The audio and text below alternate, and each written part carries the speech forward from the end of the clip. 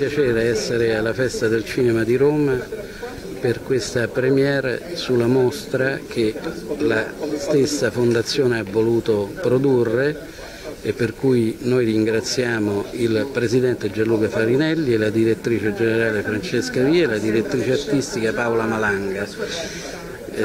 Questa mostra è stata curata da me, che sono Stefano Di Tommaso, ideata da noi, dalla signora Anna Maria Cuzzolaro, che purtroppo non può essere oggi per motivi di salute qui, e che ha prestato questo meraviglioso abito che è tratto dal film Risate di gioia, che è stato un dono a lei da parte di Luca Magnani.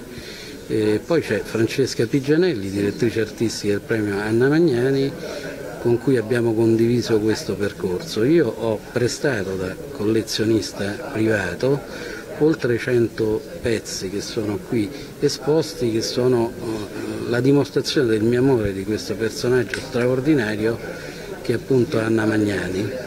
Grazie. Ok, io invece volevo aggiungere che per noi è stata un po' una sfida, in quanto quando abbiamo fatto una riunione abbiamo deciso che dovevamo omaggiare Anna Magnani, ma in un modo internazionale, quindi abbiamo preferito dare l'esclusiva proprio alla Festa del Cinema di Roma, perché appunto Anna merita questo ed altro, e siamo veramente orgogliosi e felici del successo che sicuramente avrà. Grazie, da Francesca Pigianelli.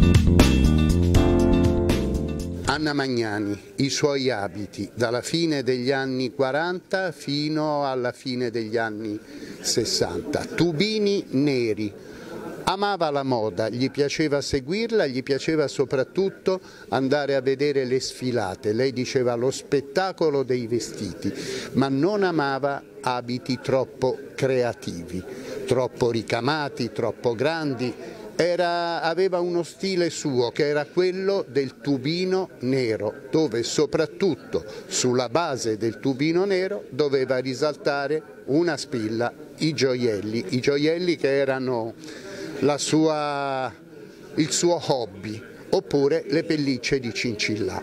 Quindi sì, una donna con una personalità che faceva moda. Quindi non era lo stilista o il creatore di moda, era lei che indossava quel tubino nero e sembrava che avesse l'abito più creativo, più grande e più bello della storia della moda.